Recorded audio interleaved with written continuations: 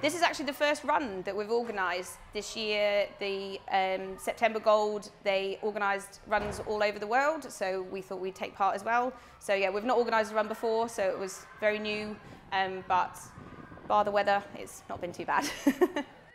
It's been really good. I was really worried, obviously, when we saw the forecast and it was meant to be raining, but we were really lucky in the kind of half an hour we were doing the run. Actually, the sun tried to come out, so it only started to rain a little bit at the end. A lot more people turned up than I anticipated because of the weather, so I think we had around 40 or 50 people come and pay to do the run, and now they're all eating cake, which is awesome. So, Harry, have you had a good day? Yes, I think it's been really good. And what was your favourite part? The run, because I got to do it with my best friend Joe. And are you looking forward to going on the bounce castle later? Yeah. It's been really good.